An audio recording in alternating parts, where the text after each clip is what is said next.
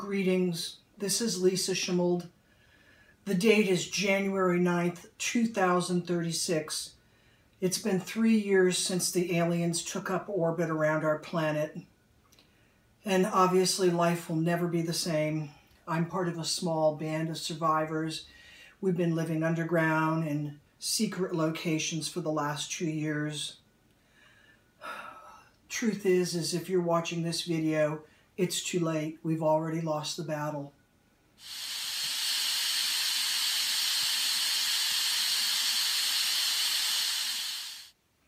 Welcome back, students. This is Professor Schimold, and I'd like to do a very brief overview of eukaryotic cells. And I think what I'm going to do as far as images are concerned is I will drop some slides in at the end of this video. That would just be for people that are not actually attending my class, but are watching these on YouTube. My students should have all of the illustrations that I'm going to be referring to in the outline that you downloaded and printed from Blackboard. Okay, first of all, let's make some general remarks. I've already spoken to you about prokaryotic cells, otherwise known as the bacteria, and the word prokaryotic means pre-nucleus. This is a reference, of course, to the fact that prokaryotic cells lack a nuclear envelope and other organelles, which we can define as membrane-bound structures with a specialized function. Now, all other organisms are made up of one or more eukaryotic cells, and some examples would include the protozoans, the fungi, plants, animals. Those would just be the major examples, and a lot of subcategories underneath those major headings. All right, now eukaryotic cells have DNA that's separated from the rest of the cell by means of a structure referred to as a nuclear envelope. In general, eukaryotic cells are going to be larger and more complex than the prokaryotic cells. Some eukaryotic cells, such as the fungi and the plants, in addition to having a cell membrane or a cytoplasmic membrane surrounding the cell, separating it from the rest of the environment, they will, in addition to that structure, have a cell wall. And I'll address that in a little bit more detail later on here. All right, so let's see. Plants, algae, fungi, they have cell walls. The protozoans lack a cell wall, but rather they have a sort of a flexible structure surrounding the cell called a pellicle. Animal cells lack cell walls. Let's go ahead and move on to the cytoplasmic membrane, also called the cell membrane or the plasma membrane. Prokaryotic cells have this structure as well, and it's a barrier separating the contents of the cell from its environment.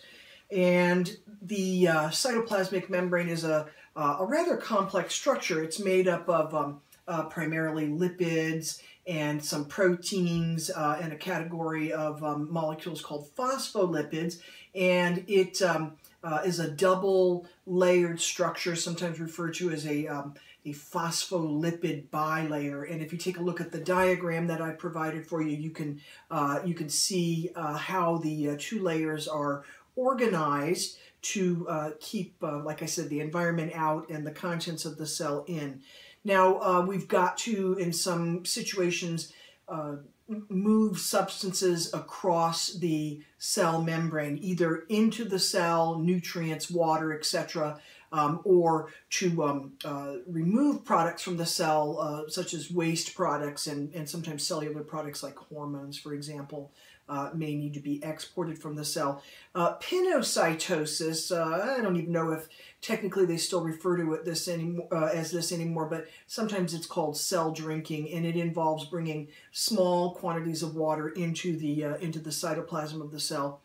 Phagocytosis is a process that some cells are able to utilize, such as protozoans called the amoebas. In this case, what they do is they extend like fingers of their cytoplasm, surround a food particle, for example, draw it into their cytoplasm. This vacuole, resulting vacuole, will fuse with what we call a digestive vacuole that will contain digestive enzymes, and the food material will be digested at that point. All right, let's go ahead and remember I said this is a really brief survey of eukaryotic cells, and let's talk briefly about the cytoplasm. We've talked about it a little bit in the section on prokaryotic cells, mostly made of water. Perhaps 80% or so of the cytoplasm is water. And we're going to find a variety of particles in the cytoplasm. I'll address those again in a moment. Sometimes the cytoplasm is referred to as being semi-fluid, which means it's in a state that's somewhere between liquid and solid, kind of gelatinous. And in the eukaryotic cell, we're going to find ribosomes and also organelles, and I'm going to address each of the organelles as I move through this lecture. What else do I want to tell you? Oh, yes, proteins will be synthesized largely in the cytoplasm. Many metabolic reactions will occur in the cytoplasm. They occur in other sites as well, such as in the mitochondria. And let's go ahead and talk quickly about the organelles that we would find in eukaryotic cells. All right, first of all would be the nucleus, and that's going to be the organelle that contains, at least when the cell is not undergoing cellular division, that's where we're going to find the DNA, the deoxyribonucleic acid. Depending on the state of the cell, whether it is working on cell division or not, we may find the DNA in a loose, uncoiled form called chromatin. And then as the cell prepares itself to divide by mitosis or meiosis, that chromatin is going to coil and condense and wrap around a core of what are known as histone proteins into those characteristic chromosomes, and I'll show you a diagram of those later in this video. I'll tack it into the end. All right, now some other information about the nucleus. It's often the largest structure within the eukaryotic cells. Most of the genetic information in the cell will be found in the nucleus. There are small quantities of DNA located in mitochondria and in plant cells and chloroplasts as well. And I've already mentioned when the eukaryotic cell is not dividing, the DNA will be in a loose, uncoiled form called chromatin. All right. Oh, and those histone proteins, we only find those in eukaryotic cells. They are never found. Histone proteins are not found in prokaryotic cells. Okay, let's move on to the endoplasmic reticulum, sometimes referred to just as the ER. And this is essentially a network of canals that runs through the cytoplasm. And it provides a large surface area upon which many reactions can occur. For example, well, I should go on to say that there are two types of endoplasmic reticulum. Rough endoplasmic reticulum, or rough ER, is covered or studded with ribosomes on its exterior surface, and we're going to see major protein synthesis occurring here. Smooth endoplasmic reticulum lacks those ribosomes, and we're going to see things like lipid synthesis, detoxification of obviously toxic substances occurs there. And the ER is going to be involved in a synthesis of some substances, and also used to transport substances from one part of the cell to another, and also in some occasions we will store cellular products in the endoplasmic reticulum to be used at a later date. Okay, here I go, moving on to ribosomes. Now, ribosomes are found in both prokaryotic and in eukaryotic cells. We've already talked about this a little bit. Prokaryotic ribosomes are the smaller and slightly simpler variety, sometimes referred to as 70S. Their size, I mean, is referred to as 70S. Eukaryotic ribosomes are referred to as 80S, slightly larger, a little more complex than prokaryotic ribosomes. Beyond that, prokaryotic and eukaryotic ribosomes are pretty much the same. They are made of two smaller subunits that can separate or join together depending on whether a protein is actively being synthesized or not. And they are the site of protein synthesis. Ribosomes are made up of protein and the nucleic acid called ribonucleic acid, or RNA.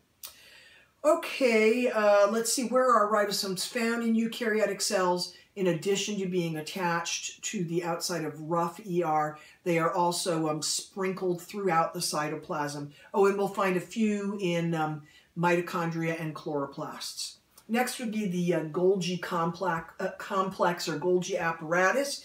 And this is a series of 4 or maybe 5 kind of flattened sacs or discs that are kind of compressed together. And what they do, what the Golgi complex does, is it's going to modify the products made by the ER and secrete them either to the environment surrounding the cell or to another part of the cell. Next would be mitochondria. You've got a kind of a cutaway drawing showing the inside. It's actually a fairly complex structure. Many biologists, if not all at this point, believe that mitochondria and chloroplasts actually evolved from a symbiotic relationship between bacterial cells and larger cells, evolved into mitochondria and then also chloroplasts. But anyways, mitochondria typically referred to as the powerhouse of the cell. It is the primary site where synthesis of adenosine triphosphate, or good old ATP, is produced. And ATP is going to fuel many of the reactions within the cell. All right, I'm just powering through this. Next would be centrioles, or I should say centrosome, which is made up of 2 structures called centrioles. And centrioles are going to be involved in cellular division, mitosis and meiosis, and they are going to be where structures called microtubules or spindle fibers are going to originate from. And these spindle fibers are involved in the movement of chromosomes into the 2 daughter cells that result from either mitosis or meiosis. All right, let's see what else we've got. Plant cells have an organelle called a chloroplast, and the chloroplast is going to contain a pigment called chlorophyll. And this pigment is involved in a process known as photosynthesis. Photosynthesis involves the reduction of a carbon dioxide molecule, which means adding hydrogen to it. The source of the hydrogen is a water molecule. Now, when carbon dioxide is reduced, we're going to produce glucose. So glucose is the product of photosynthesis, and photosynthetic cells, well, they're able to make their own lunch. Okay, now some eukaryotic cells have flagella, and some of them have other shorter structures called cilia. Prokaryotic cells never have cilia, only found in eukaryotic cells. All I'm going to say about these structures is, and there are some notable exceptions to what I'm saying here, is that cells with flagella definitely, and with cilia maybe, are modal, meaning they're capable of moving through their environment. And eukaryotic flagella and cilia are, I'm just going to leave it at, are structurally quite a bit more complex than prokaryotic flagella. Okay, people, that wraps it up. I told you it was going to be quick. Thanks for watching.